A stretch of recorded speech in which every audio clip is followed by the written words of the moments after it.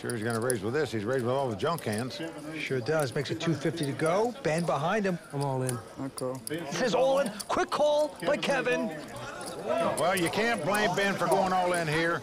Kevin's got ace jack against ace to 8. I folded king 8. 90% of the time tonight, that ace high would have been the best hand against this Kevin. Now, Ben's got to get very lucky to win this pot. And remember, Zoe folded a king 8, so one of his outs is gone. Action's on him. This time he has ace high. He makes it 160 to go. Now Ben behind him with a pair of jacks. But he's just going to call. Incredible. He does not re-raise with the jacks. And Zoe going out. Would this be a big mistake by Ben? We will see. And look at this flop for Kevin Eyster. How good is this guy running? He flops us straight here. This could spell doom for Ben, the Canadian. Ben checks the over pair. And Eyster bets. Going to come out and bet 140. Oh, man, and Ben has got the over pair, but just calling. Yeah, does not check raise here like I thought he would with that flop. Here comes the turn. And now a queen comes out. That's an overcard. So Ben not going to like that. He's going to check. And here we go. Kevin betting again. And Ben calling again. Down to the river. When a king comes off. Well, Ben checks again, but that card could save him money. He'll be afraid that Kevin hit a king or a queen here to beat his jacks. Look at this. Kevin betting 800,000. Well, he's all choked up here right now, but those last two cards could save his life, literally, in this tournament. I mean, after that flop, it looked like there was no way he wasn't going broke with two jacks here. This would be a nice laydown at this point, and he is, looks like he's... You win, kid. Gonna do the right thing. Let's it go. Well, he does lay it down, but I'm still wowed. He has chips left with two jacks there. Tell you something, Mike. We are watching great action again in South Florida. It always is good at the Seminole Harbor. Oh, you're right, Vince. And just watching these players duke it out and fight with roommates and all the rest just makes you want to get in the game. And the antes are now 15,000, Mike. Blinds are 50 and 100. Here we go. Well, action's on Ben. He's on the button. And looks down at a 10-9 offsuit, but he sees these guys raising every time on the button, so he's going to do it too. 225. Zoe goes out. Kevin Eyster, though, with a pretty solid ace-9 of spades, making this call. Here comes the flop.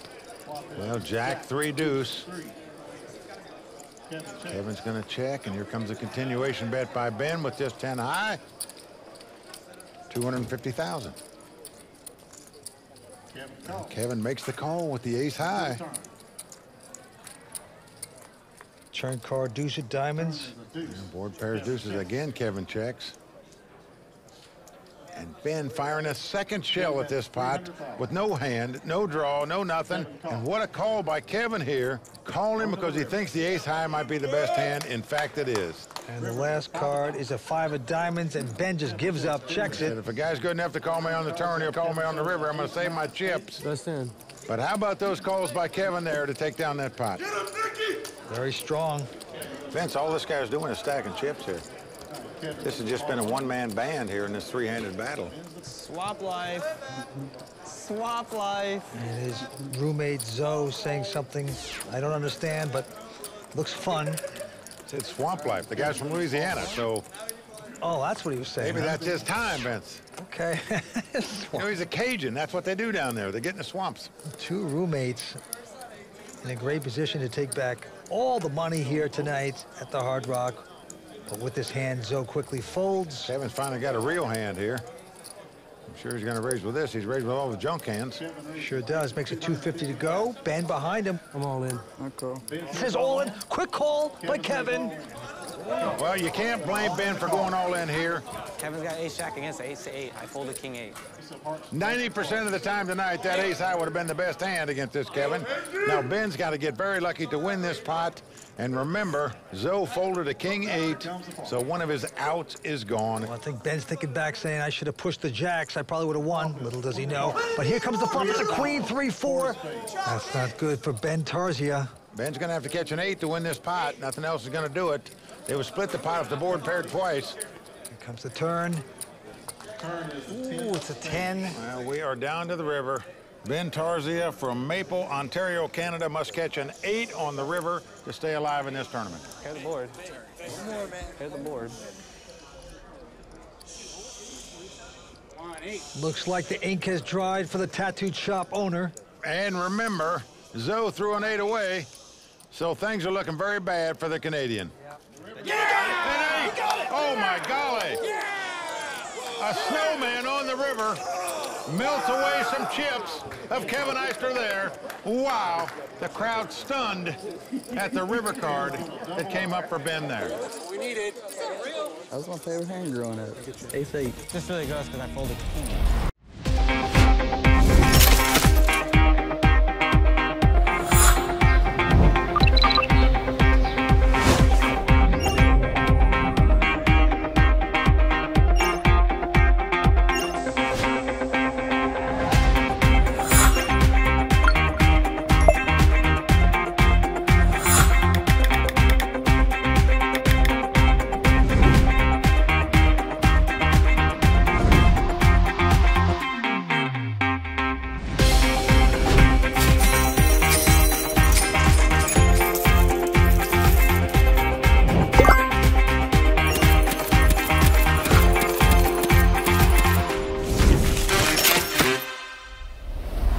Blinds are 50 and 100,000. Action on Zoe Karim.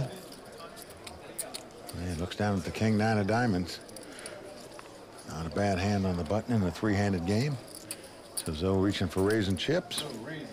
Yep, he makes it 200,000 to go. Kevin out. And Ben with the 6-4 heart's going to make the call. Ben Tarzia, good friends with Daniel Negreanu, another Canadian. And look at this, he's hit 3 of a kind. Just a great flop for Ben right there. He checks. Here comes the spider in the web. Zoe bets 125. Ben with a huge hand, gonna try to trap, just calling. Oh. Another 6 comes off. Quads for the Canadian. Yep, he checks again. Zoe looks up and looks at him and says, I'm slowing down. I'm not betting for you. Zoe knows his opponent could have had a straight draw. Now there's no hand he can beat. Doesn't matter what he had. When he called on the flop, he knows that. He quickly gets out of his pot when his opponent bets here. But Such a bad river for me. Probably on so many others. the only hand he could have possibly beat was a gut shot straight draw on the flop. But when the 8 paired, he made the straight, Nice time. made the full house, It was. made something to beat him. Well, Mike, we have truly been enjoying the poker here at the final table of the Seminole Hard Rock Showdown. Well, Kevin now picking up some cards. He was winning pots without cards earlier. Now he's getting some. Yeah, makes it 250 to go. Ben with a little suited connector. Will speculate, makes this call. Oh, nice flop for Kevin. Ace, Jack 8. He's flopped top pair. His opponent's flopped bottom pair. And Kevin will make the continuation bet with the goods. 250,000. Ben doesn't believe him. Well, Ben gonna make the call here with the 2 8s. 4th Street will be a 7. 2 pair for Ben. Dream card for Ben right there. Well, Kevin's checking in case his opponent might have had a 9-10 also.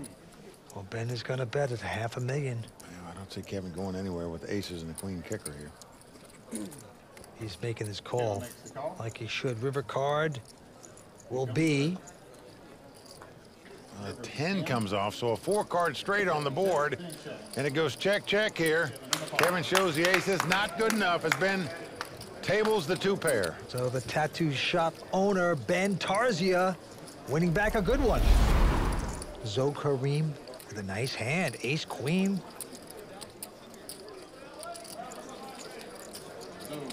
Gonna raise it on the button here to 210,000. Kevin out, and Ben with the king queen is gonna call.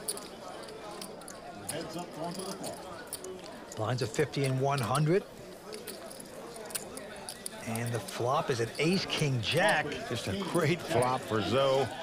Both players have an ace-high straight draw. Ben's got kings, Zoe's got aces, and he's betting. But a quick call by Ben. This could be trouble for Ben. 5 of spades on the turn. And Ben checks again. So reaching for betting chips one more time. 380,000 is the bet. Look at this. Ben gonna throw it away and show it to him, Vince, which is gonna upset Zoe even more. You were dead to another king. Dead to a king, he said. How do you fold the turn there? How do I fold the turn? Yeah. Like you're supposed to call and give me at least 375 more?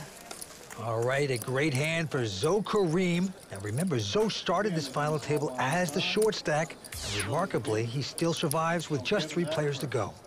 Yeah, Zoe's success at tonight's event reminds me of what we saw poker pro Tommy Vitas accomplish last season here at the Seminole Hard Rock.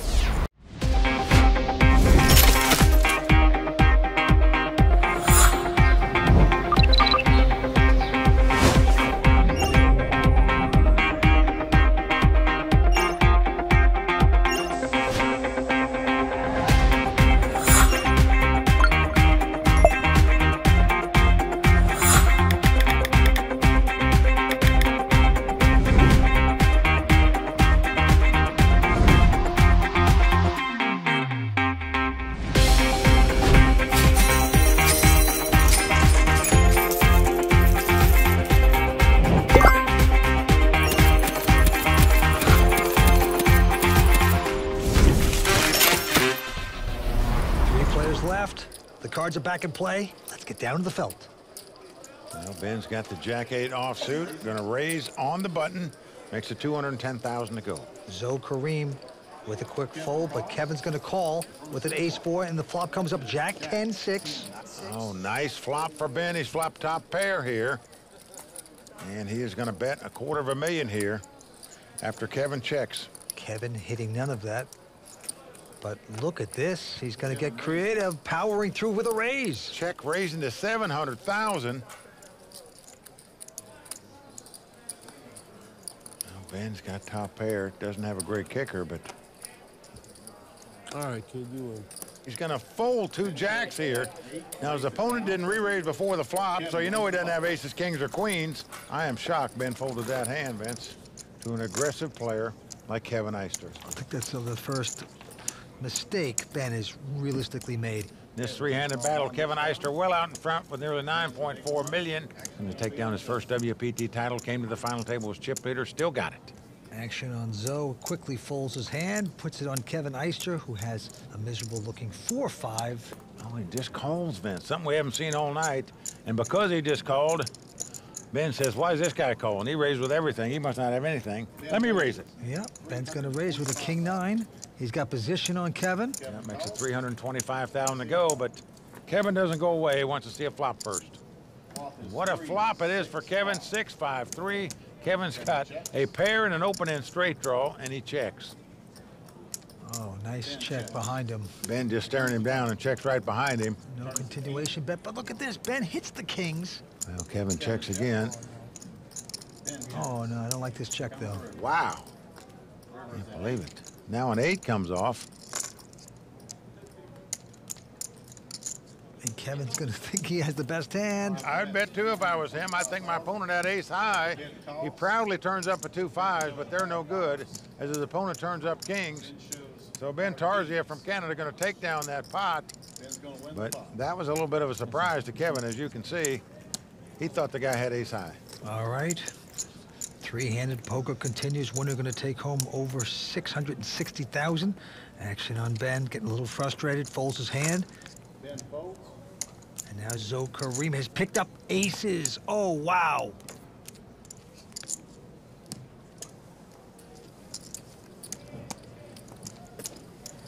Now Zoe will make it 215,000 and pray that he gets action from his roommate, Kevin, who has a pretty decent king-queen, who's going over the top. He's getting action, all right. He's getting 3 bet, up to 485,000. Look at this grimacing. It's the show tunes going off in Zoe's head, yet he's acting. Well, Vince, he wants to make a raise where his opponent can't really afford to lay his hand down, meaning he's not going to make a large raise here because he doesn't want Kevin to go anywhere. You would think sometimes a guy wants to just play it a little slower, disguise it, and just call. Yeah, he could just call. But he's not going to. He's going to make that nice little gentle raise, as we like to say. He's raising 330,000 here with $1 million in the pot. Just a brilliant play by him in my mind. And Kevin calls it. He's got the fish hooked. And we're gonna flop it. Oh, he could really be hooked now, Vince. Yep. As it comes king 5-3. Kevin has flopped top pair, but Zoe has the only overpair of the two aces that's got him beat. Oh, and he's gonna massage a bet of $685,000 into his roommate buddy. Insta call, of course, by Kevin. And we're going to the turn. This could get very expensive. This could be a great double up for Zoe. Let's see. Ten of spade comes off. That is perfect for Zoe. Everything working out just fine. All in. All in. He's going all in here, fearful his opponent might have a diamond draw. I'll call. Whoa, boy. He gets a quick call. Well, he's hoping he had the kings. That's exactly the case. And with one card to go, Kevin must catch a king or a queen to win this pot. Zoe knows he'll take the chip lead after starting out in 6th place if his aces hold up here. Wow, what a spot for Zoe. They make queens. It's just what they make. Big moment for Zoe. Big chance to double up. But if the miracle should be pulled off by Kevin, if he hits a king or a queen, Zoe would be out in 3rd place. Unlikely to happen, but you never know. A queen, unbelievable. Wow, Zoe gets 2 aces. He played the hand perfectly. He got outdrawn on the river. I called it, brother. I called your 8 and I called your queen. Zoe finally goes, but Vince had to crack 2 aces to get him out of here. Tough luck for Zoe right there. He'll be a 3rd place finisher, and he'll be thinking about that hand for a long time, Vince. Devastating defeat there. What a river card. Zoe will take home $252,000. He's got to be a little depressed as he walks over to Matt Savage, our WPT Executive Tournament Director. So a tough way to go. Starting off with aces and losing that hand has to be very tough. But you lost it to your friend. Now, how does that change the dynamic with you playing against your friend? I really don't think it changed it too much. I mean, we're both playing to win, so we know that. I mean, this is just a game. We're going to be friends off the field regardless, so it's just how it goes. You can hang around sweat, Kevin? Happen. Of course. All right, congratulations.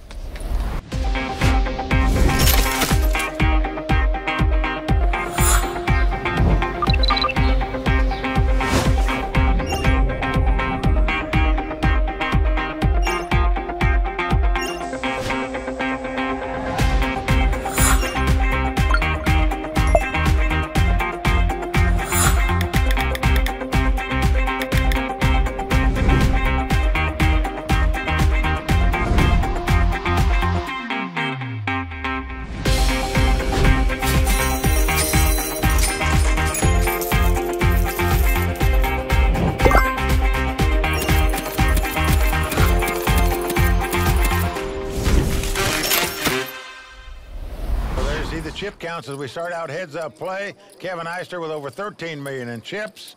Ben Tarzia with just over 3 million in chips, so a healthy chip lead by the youngster Kevin Eyster. All right, Andy's at 20,000, Mike. Blind 60, 120. Here we go.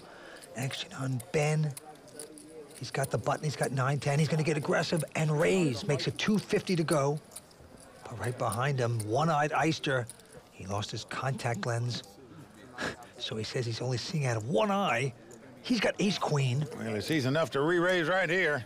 Makes it 650,000 to go. Ben quickly goes out, so Kevin extends his chip lead. Yep, Kevin, out of Lafayette, Louisiana, only 23 years old, with a chance of a lifetime to be a champion on the WPT.